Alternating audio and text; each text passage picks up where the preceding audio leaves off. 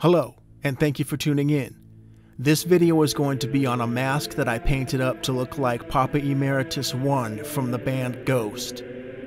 The mask is a cheap $15 old man mask that I got off of Amazon. You can see the old man mask that I chose on the left-hand side of the screen. I had to stuff it with plastic bags to get the jaw to fill out a little bit more and the chin to look like Papa.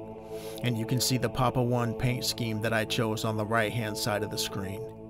I made a small black eye insert to insert my plastic eyes into to make it look more human-like. I also made a Mitre from scratch from stuff that I purchased from Michael's Arts and Crafts, and a ghost patch that I purchased off of Amazon.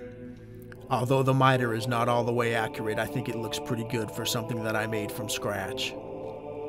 I'll probably be making another one trying to get it a little bit more spot on soon.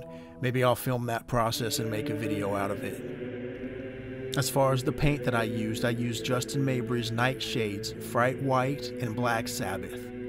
So that's my Papa Emeritus 1 mask and Mitre as it stands right now. I hope you enjoyed the video, and thank you for watching.